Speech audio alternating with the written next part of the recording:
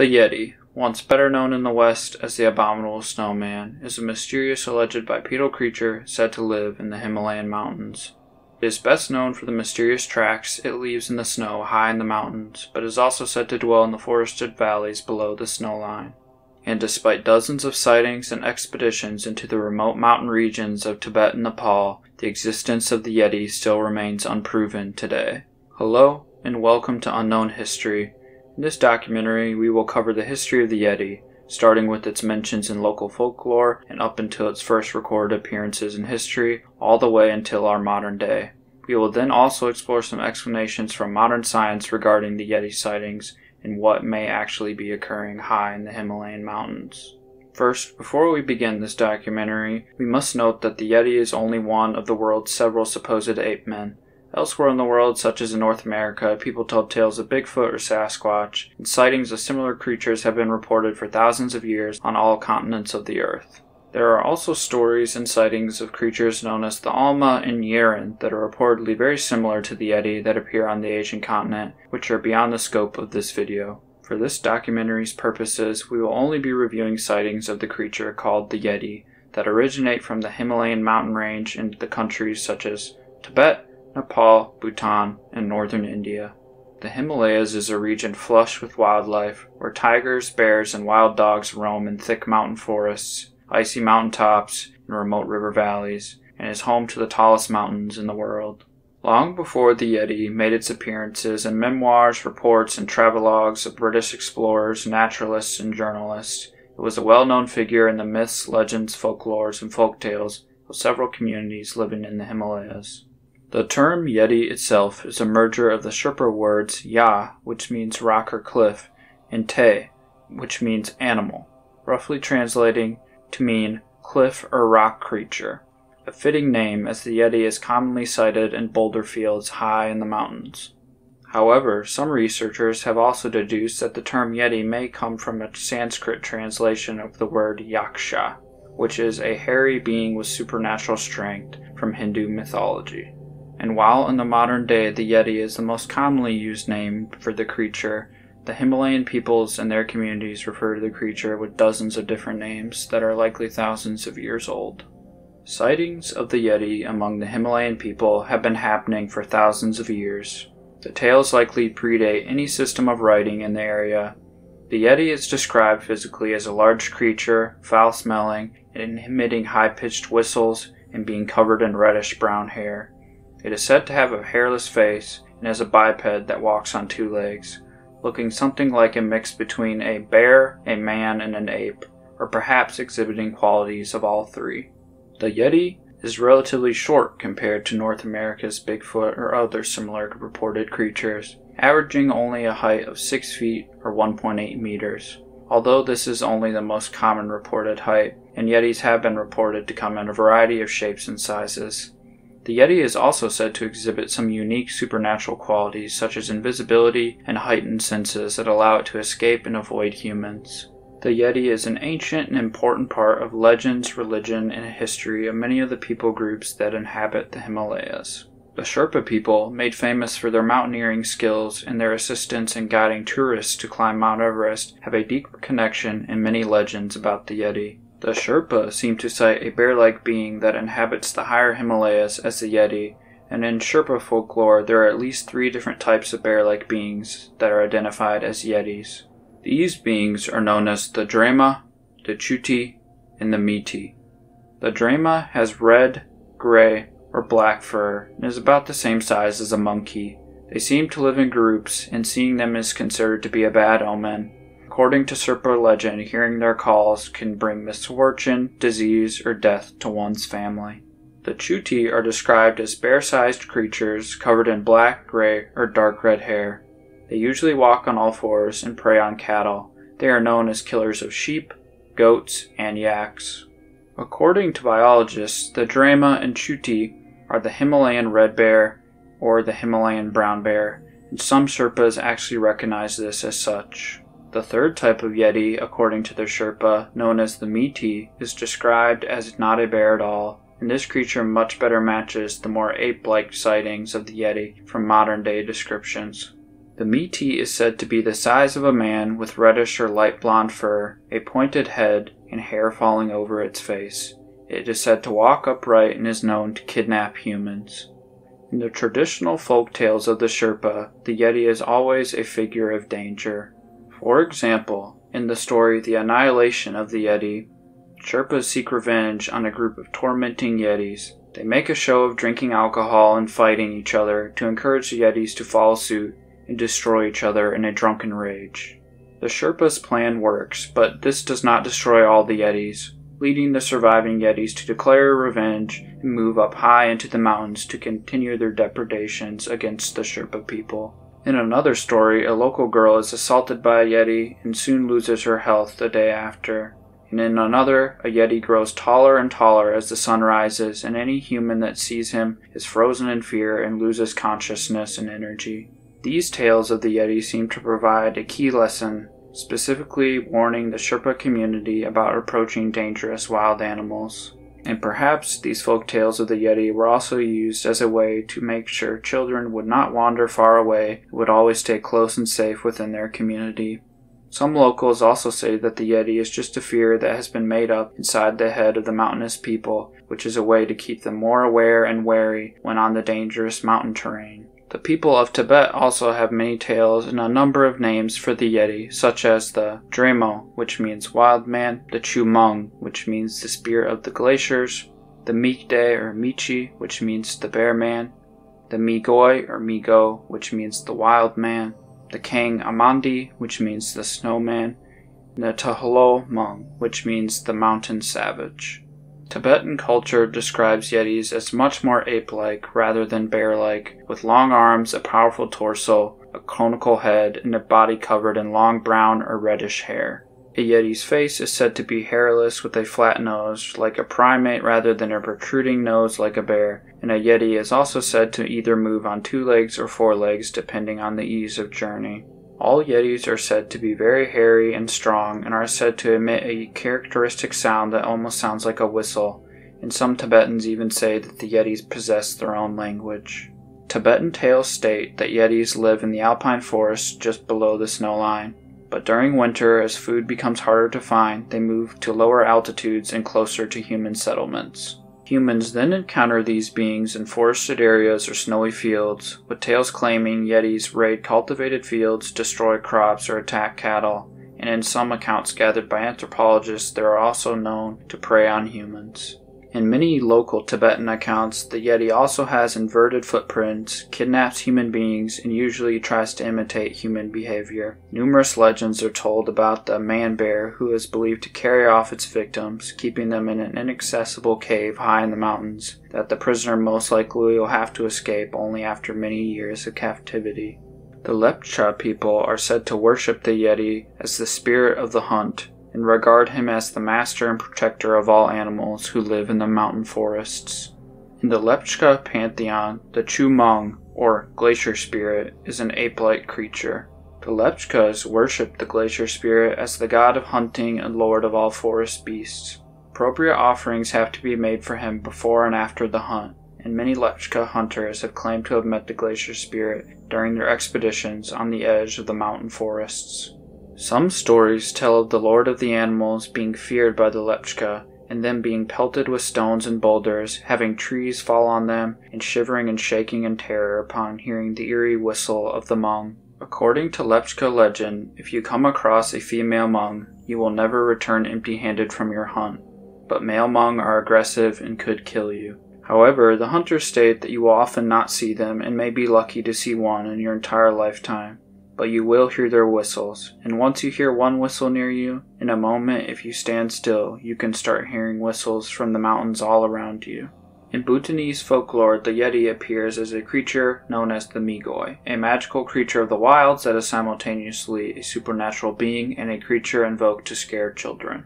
The Migoi shares several characteristics already attributed to Yeti-like creatures, and also has some additional traits. It can become invisible at will, its blood has magical qualities, and it can be used to create talisman amulets and magic weapons from its bones.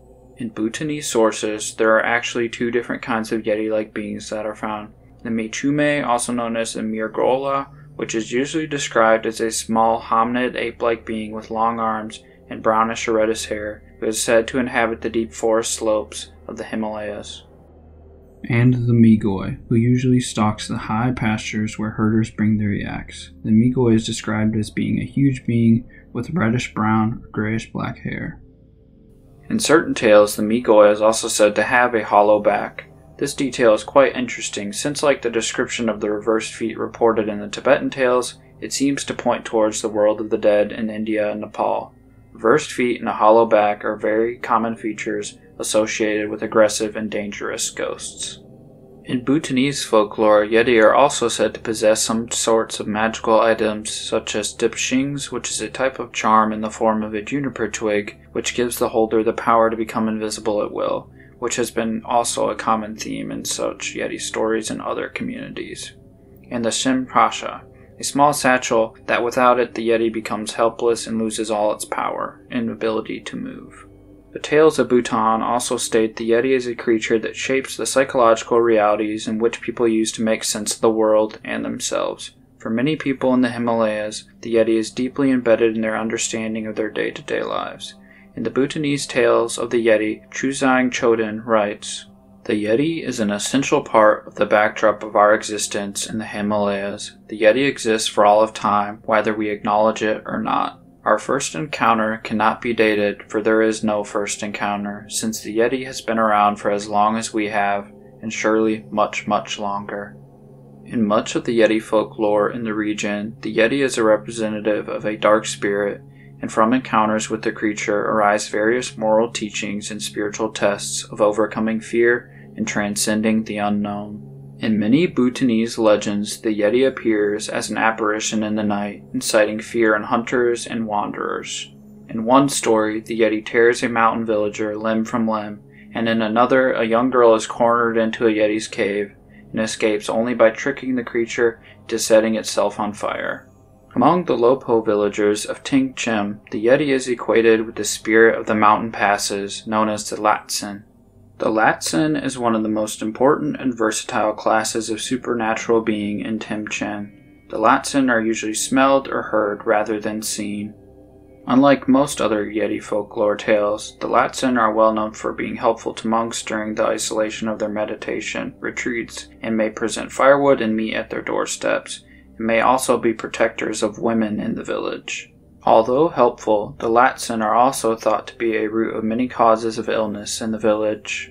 However, whenever the mountains, rocky hills, lakes, and small streams of the sacred lands around the village are polluted, its guardian spirits and local deities will become agitated.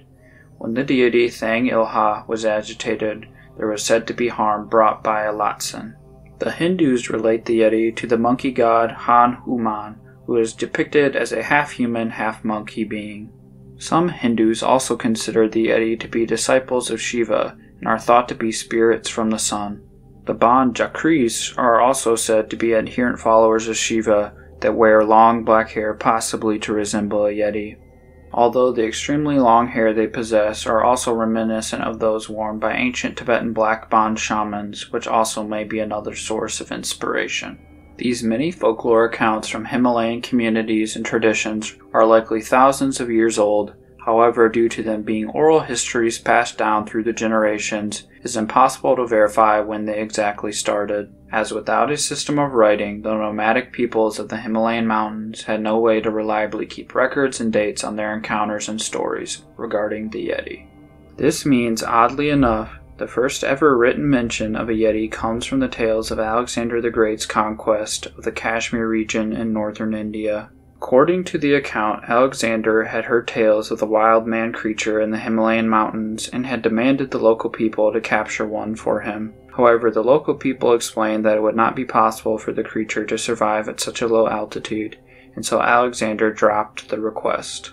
Centuries later, Pliny the Elder, a Roman biologist and historian, also wrote an account that seems to mention a Yeti-like creature, as it states, "Among the mountainous districts of the eastern parts of India and what is called the country of Katharkludi, we find the satyr, an animal of extraordinary swiftness. These satyrs sometimes go on 4 feet and sometimes walk erect. They are also said to have the features of a human being, On the account of their swiftness, these creatures are never to be caught except when they are either aged or sickly. These creatures are said to screech in a frightful manner. Their bodies are covered with hair, their eyes are of a green sea color, and their teeth are like those of a dog. Tang Chinese manuscripts from the 7th century AD also describe hairy creatures similar to the Yeti. However, some scholars argue this is simply describing a panda. This lack of local written accounts of the Yeti, however, would be resolved when the Tibetan Empire in the 6th century AD, led by its founder Songtsen Gampo, would create a written Tibetan language and also would start the spread of Tibetan Buddhism throughout the Himalayan region, with the foundation of many Buddhist temples. This would eventually allow for literate Tibetan Buddhist monks to write down local accounts of the Yeti in manuscripts, while artwork depicting the Yeti would also become common in the region's many Buddhist temples, as the Yeti was an important religious figure in Tibetan Buddhism. A tradition likely carried on from the region's traditional religion known as Bon, which according to oral histories also viewed the Yeti as a divine figure, as well as with the followers of Bon believing in the ritual use of Yeti body parts in religious ceremonies. Yeti body parts are found in prescriptions for Bon magical potions which use the blood of the Yeti, which was described as an ape-like creature who carries a large stone as a weapon and makes a whistling sound. The Mani Kabam, an important 12th century religious historical chronicle of the creation of the Tibetan people, exemplifies shared kinship between humans and Yetis according to Tibetan religion. According to the chronicle, an ogress met a monkey who was the incarnation of the Buddhist deity of compassion Sparaskigs, and the two mated. They produced 6 monkey hybrid human children who became the ancestors of the original 6 Tibetan clans. They were short and covered with hair and possessed flat red faces, stood erect, and perhaps even had tails. Over the generations, the progeny of the 6 clan ancestors evolved, becoming more like humans until they developed into the Tibetan people. According to Tibetan oral lore, however, some of these early ancestors did not fully evolve into humans and instead remained as wild people or Yetis. Yetis are unlike other non-human animals as they have shared ancestral kinship with humans, but Yetis are not fully human either. In the Mani Kabam, they reside in an ambiguous liminal spiritual space, being neither human nor non-human. In Buddhist textual standards derived from India, there is no intermediate realm between the human realm and the animal realm. Nonetheless, many pieces of Tibetan temple art, sometimes in mainline monasteries, often delineate a Yeti realm, precisely as an intermediate between humans and animals, perhaps reflecting the ancestral human-Yeti kinship described in the Mani Kabam. This is something to take notice of, as many tales of the Yeti in the folklore of the Himalayas also say the creature is more than just a flesh-and-blood animal, and that the Yeti are able to harness supernatural abilities that allow them to appear and disappear at will.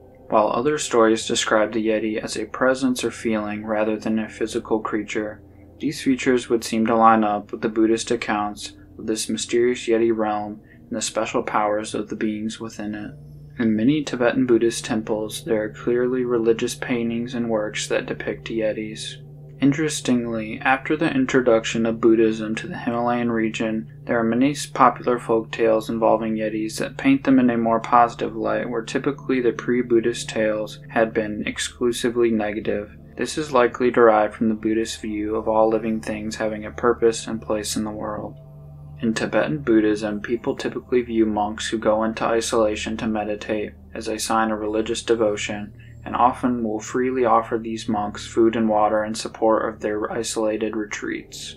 In the legend of Sangwa Dorje in the Pamboshe Monastery, it was a Yeti who cared for the isolated monk Sangwa Dorje.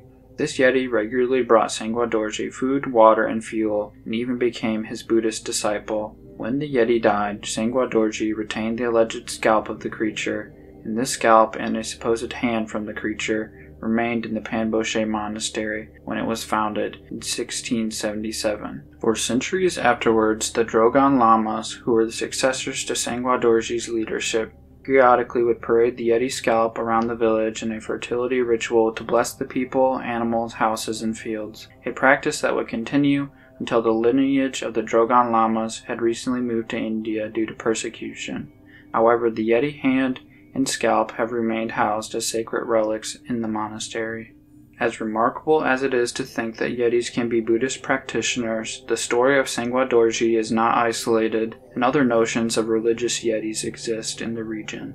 There is a Bhutanese tale which describes a group of Yetis serving as Buddhist shrine attendants. In the dead of night and away from the prying eyes of humans, a small group of Yetis maintained a village temple devoted to the protective deity Pamden Lalmo. Each night, the Yetis would arrive, clean and refill the offering bowls on the altar, replenish the butter in the temple butter lamps, and then disappear before sunrise.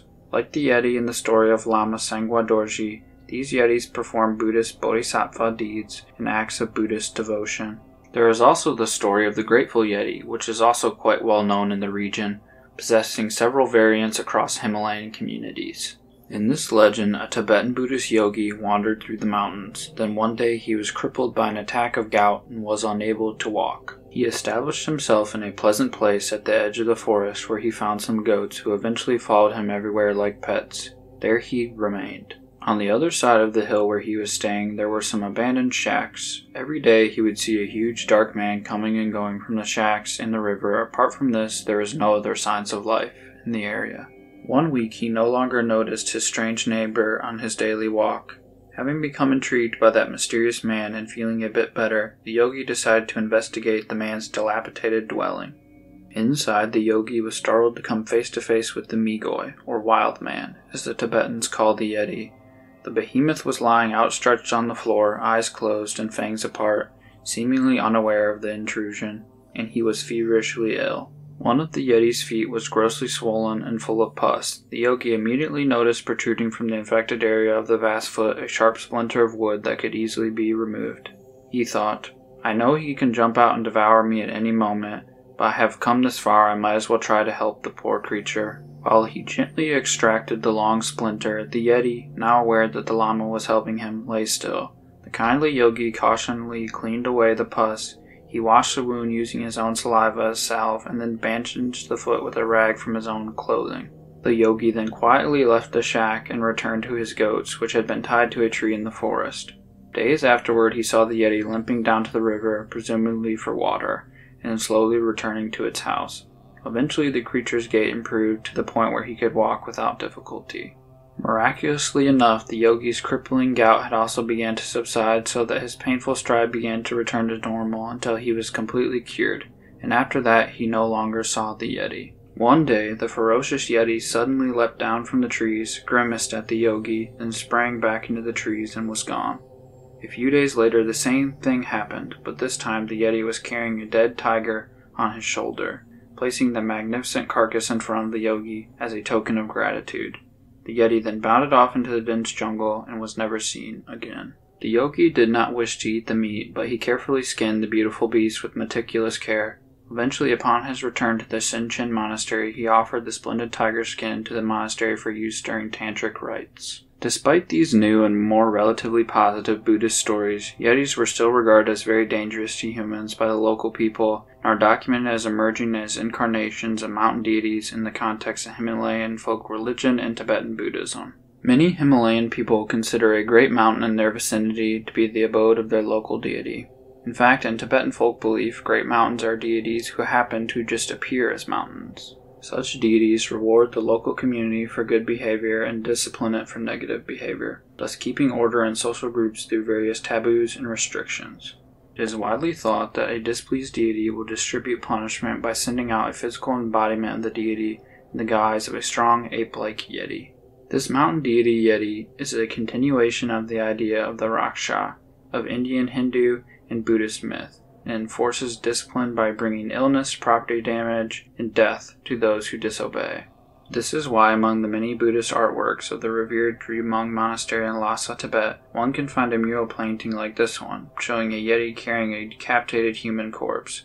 This makes it quite clear that the community still had a great amount of respect and fear of the Yeti up until the modern era. However, these accounts and stories of the Yeti would remain obscure and only widely known in the Himalayas where they originated for hundreds of years. It was not until Western explorers began exploring the Himalayas in the 18th century that the tales of the Yeti would start to reach out into the broader world. The first mention of the Yeti in the West is in 1832, when James Prinsep's Journal of the Asiatic Society of Bengal published trekker B.H. Hodgson's account of his experiences in northern Nepal. Hodgson's local guides spotted a tall bipedal creature covered with long dark hair, which seemed to flee in fear. Hodgson concluded that it was an orangutan. An early record of footprints appeared in 1899 in Lawrence Waddell's Among the Himalayas. Waddell reported his guide's description of a large ape-like creature that left the prints, which Waddell thought were made by a bear.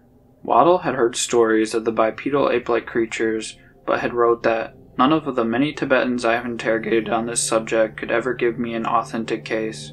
On the most superficial investigation, it was always resolved into something that somebody heard or was told about. The famous name, the Abominable Snowman, was coined in 1921 when Lieutenant Colonel Charles Howard Berry led the 1921 British Mount Everest reconnaissance expedition, which he chronicled in the Mount Everest the Reconnaissance book. In the book, Howard Berry includes an account crossing the Lap Kala at 21,000 feet or 6,400 meters, where he found footprints that he believed were probably caused by a large loping gray wolf, which in the soft snow formed double tracks rather than those like a barefooted man. However, his Sherpa guides at once volunteered that the tracks must be that of the wild man of the snows, which they gave the name of the Mito Kangmi. Mito translates as man-bear, and Kangmi translates as snowman. After seeing the tracks, the Sherpas also reportedly expressed a great desire to move out of the area as quickly as possible.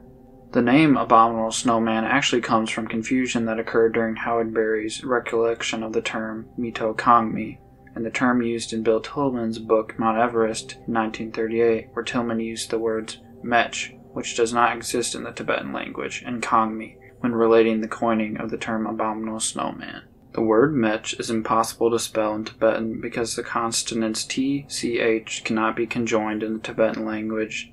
Documentation suggests that the term mech Kangmi is derived from only one source from that year in 1921.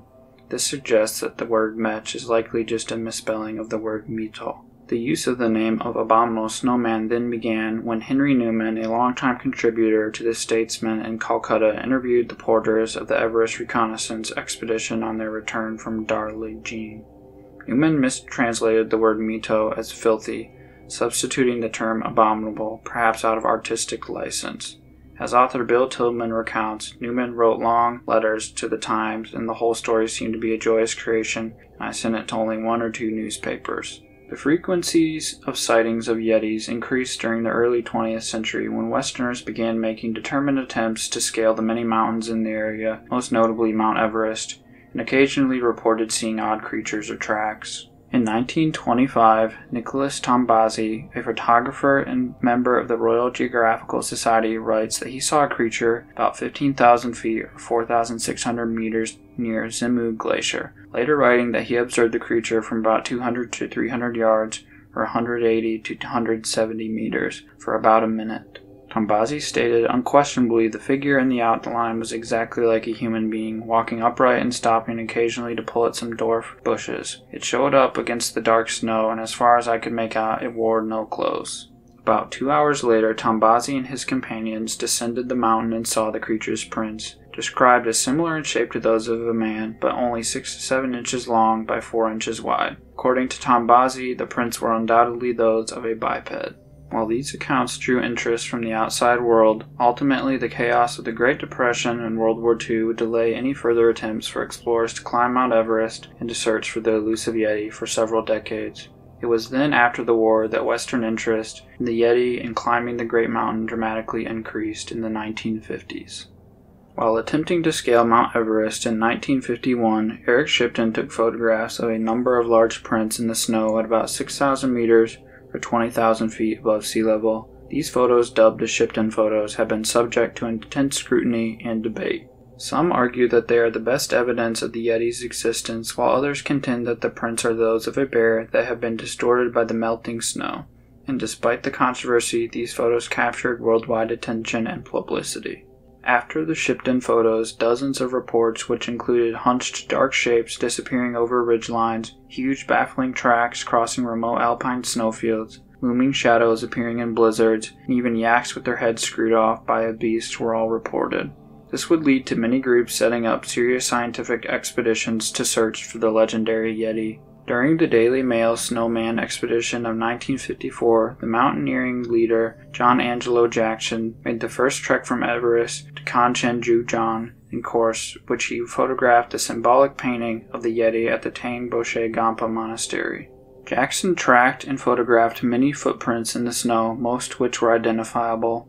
However, there were many large footprints which could not be identified. These flattened footprint-like indentations were attributed to erosion and subsequent widening of the original footprint by wind and particles. In 1954, the Daily Mail also printed an article which described the expedition teams obtaining hair specimens from what was alleged to be a Yeti scalp found in the Panboshe Monastery. This is the same legendary scalp of Sangwa Dorji's friendly Yeti that was mentioned earlier, a relic that the monks of the monastery had cared for hundreds of years. The monks were even kind enough to let the explorers take a few hairs to be examined by scientists. The hairs were black to dark brown in color in dim light and fox red in sunlight. The hair was analyzed by Professor Frederick Wood Jones, an expert in human and comparative anatomy. During the study, the hairs were bleached and cut into sections and analyzed microscopically. The research consisted of taking micropictographs of the hairs and comparing them with hairs from known animals, such as bears and orangutans. Jones concluded that the hairs were not actually from a scalp. He contended that while some animals do have a ridge of hair extending from the pate to the back, no animals have a ridge, as in the Panboshe scalp, running from the base of the forehead across the pate and ending at the nape of the neck. Jones was unable to pinpoint the exact animal from which the Panboshe hairs were taken. He was convinced, however, that the hairs were not of a bear or any anthropoid ape. He suggested that the hairs were likely from the shoulder of a coarse-haired hoofed animal, likely one of the yaks or mountain goats common to the region. Beginning in 1957, Tom Slick funded a few missions to investigate Yeti reports. In 1957, supposed Yeti feces were collected by one of Tom Slick's expeditions. Fecal analysis found a parasite which had not been classified, but the actual feces had been identified to have come from a brown bear. The United States government at the time thought that finding the Yeti was likely enough to create 3 rules for an American expedition searching for it. First, obtain a Nepalese permit. Second, do not harm the Yeti except in self-defense. And third, let the Nepalese government improve any news reporting on the animal's discovery. In 1960, Sir Edmund Hillary mounted the Silver Hut expedition to the Himalayas, which was to collect and analyze physical evidence of the Yeti. Hillary borrowed another alleged Yeti scalp from the Khenchung monastery, then himself and Kanchmo Chumbi, the village headman, brought the scalp back to London, where a small sample was cut off for testing. A detailed examination of the sample skin and hair from the margin of the alleged Yeti scalp and a comparison from similar samples from a serow, blue bear, and black bear, Burns concluded that the sample was probably made from the skin of an animal closely resembling this sampled species of serow, or another type of goat, but definitely not identical with it, possibly a local variety or a race of the same species, or different but closely related species in the area. Belief in the Yeti was at an all-time high in the 1960s, and in Bhutan, in 1966, a stamp was made to commemorate the creature, and the Yeti had actually broken into popular culture throughout the world, with depictions in horror movies to children's Christmas specials. Another major reported sighting occurred in 1970 when British mountaineer Don Wilhans claimed to have witnessed a creature when scaling Annapurna, and he reported that he saw it moving on all fours, a first for modern reports. In 1983, Himalayan conservationist Daniel C. Taylor and Himalayan natural historian Robert L. Fleming Jr. led a Yeti expedition into Nepal's Barun Valley. The Taylor-Fleming expedition also discovered similar Yeti-like footprints, intriguing large nests in trees, and vivid reports from local villagers of 2 bears, the tree bear, which was relatively smaller, and the larger ground bear. Further interviews across Nepal gave evidence in local belief in 2 different bears. Skulls were collected, and these were compared to known skulls at the Smithsonian Institute, the American Museum of Natural History, and the British Museum, and were confirmed to be the identification of a single species, the Asiatic black bear, showing no differences between the tree bear and ground bear specimens except age. And despite several major zoological discoveries, there was still no Yeti. People would continue to search for the Yeti throughout the 90s, but it would not be until the 2000s when advanced DNA gathering technology and new archaeological discoveries would provide a new angle to approach the Yeti mystery. For instance, the discovery of the Denisovans, an extinct species of human known from a few fragmentary remains from a cave in Siberia, and remains that were only discovered in 2008, yet genetic analysis suggested that they had survived for hundreds of thousands of years, only dying out about 40,000 years ago. Another lost species of human that had endured until more recently, the diminutive hobbits of Homo floresiensis, may have also survived in Indonesia up until just about 12,000 years ago. That suggests that there might be other populations of humanoid-like creatures to learn about. Another more recent theory that has arose is that the reported creatures known as the Yeti could be present-day specimens of an extinct giant ape known as Gigantopithecus. However, the Yeti is generally described as bipedal, and most scientists believe Gigantopithecus to have been quadrupedal. Gigantopithecus was so massive that unless it was evolved specifically to be a bipedal ape, walking upright would have been even more difficult for the now extinct primate than it would have been for its extant quadrupedal relative, the orangutan. In 2014, Brian Sykes, a former professor of genetics at the University of Oxford in the United Kingdom, decided to test some samples from supposed Yetis. He and his team analyzed hair samples from anomalous primates said to be Yetis, and then compared the Yeti DNA with genomes of other known animals. The team found that the two Himalayan hair samples, one from Ladakh in India and the other from Bhutan, were most genetically similar to a polar bear that lived about 40,000 years ago. This initially suggested that the Himalayas were home to an as of yet unknown bear, a hybrid of an ancient polar bear and a brown bear. If these bears are as widely distributed in the Himalayas, they might well contribute to the biological foundation of the Yeti legend, the team wrote. However, this claim quickly ran into trouble. Polar bears in the Himalayas sounded like a really cool thing, says Ross Barnett at the University of Copenhagen in Denmark, but he decided to double-check Sykes and his colleagues and had put all their data DNA into a public database called GenBank, and it was really easy to download and verify.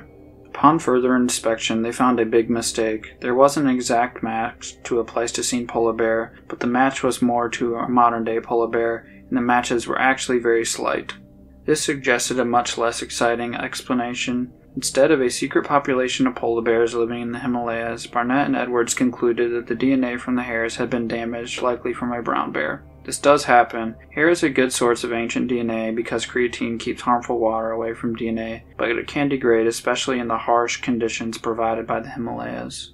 The study has since been replicated again by Elcier Gutierrez of the Smithsonian Institute in Washington, D.C., and Ronald Pine of the University of Kansas in Lawrence. After comparing the DNA sequences, they also found no reason to believe that the two Yeti samples came from anything other than brown bears. The most recent piece of noteworthy Yeti evidence was collected in April of 2019 after an Indian Army mountaineering expedition team claimed to have spotted mysterious Yeti footprints measuring 81 by 38 centimeters near the Malaktu base camp in Ladakh, India. This is noteworthy as a major international government took this situation very seriously. However, after a thorough search by the Indian Army, there was no Yeti to be found.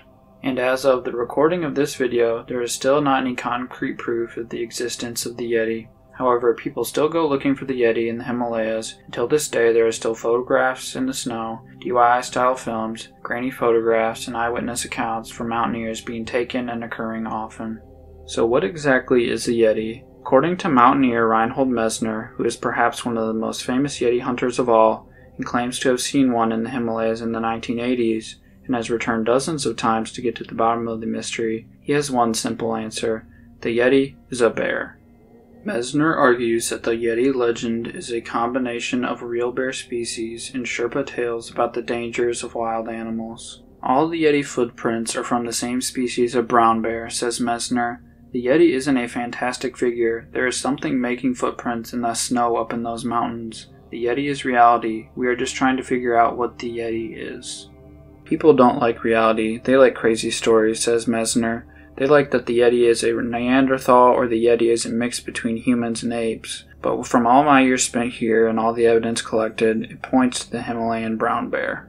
The Himalayan brown bear does indeed match up quite well to the profile of the Yeti. It is a genetically distinct species that diverged about 600,000 years ago from the modern-day brown bear.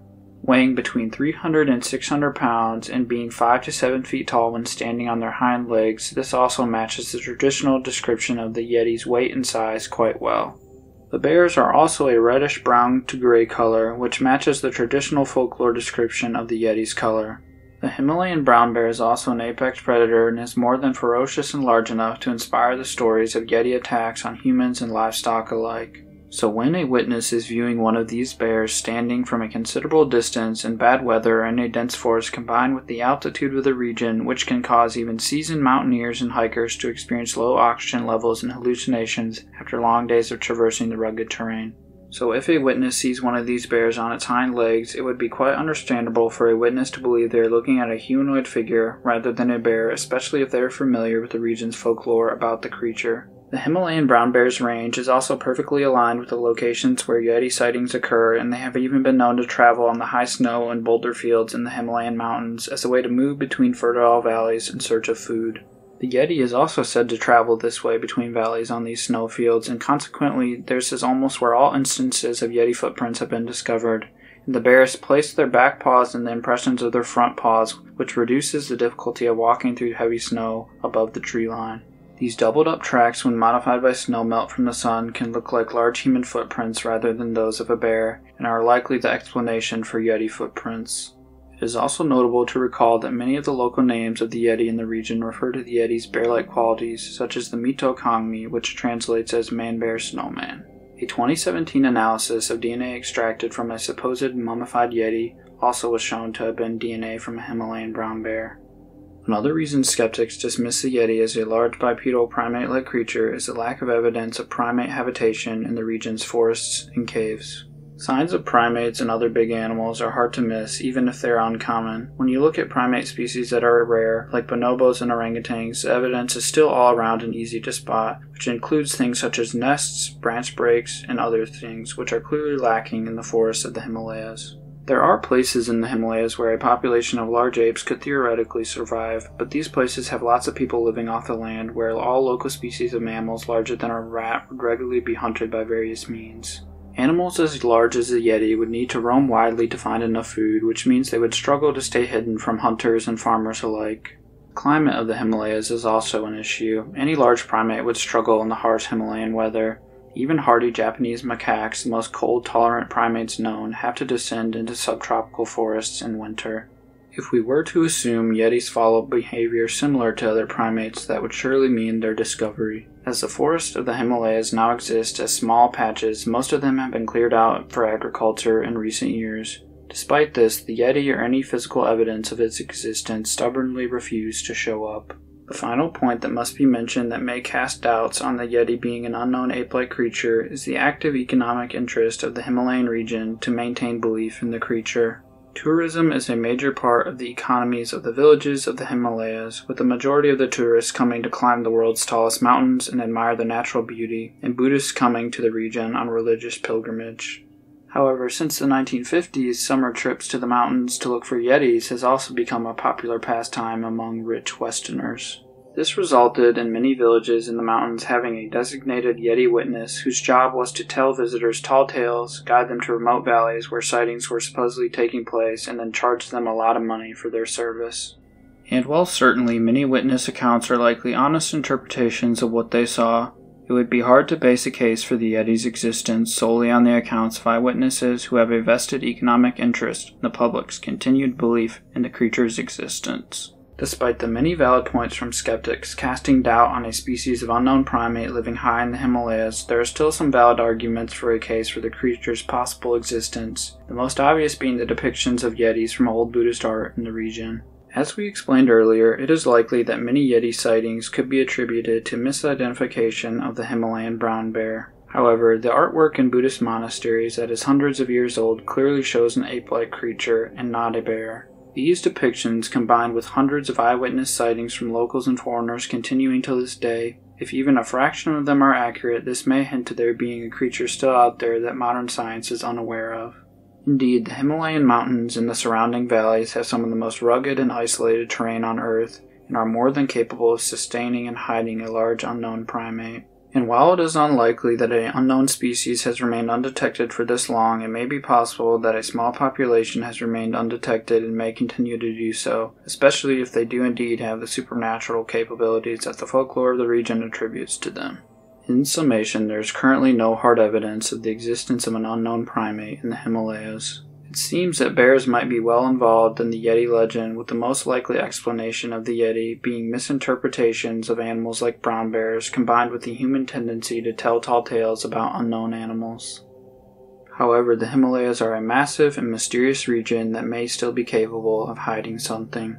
But whether the Yeti is a real flesh and blood creature or not does not diminish its importance to the Himalayan region. The more fierce accounts of the creature instill a healthy respect for wild animals and the hazardous weather of the mountains, while the more kind accounts of the Yeti emphasize the Buddhist religious belief in all creatures of the world having a place and purpose.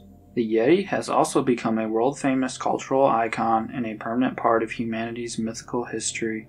The Yeti can be found in media of all kinds, just like the local Himalayan stories. They are depicted as having a fierce side as well as a kinder, gentler side, and have undoubtedly inspired the imaginations of many. And despite the lack of hard evidence for the Yeti's existence, that will probably not mean the end for the search of the Yeti. As long as there is still someone who is skeptical and still willing to search, and as long as we humans enjoy hearing legends, there is little doubt we will forget the Yeti, and the search will continue.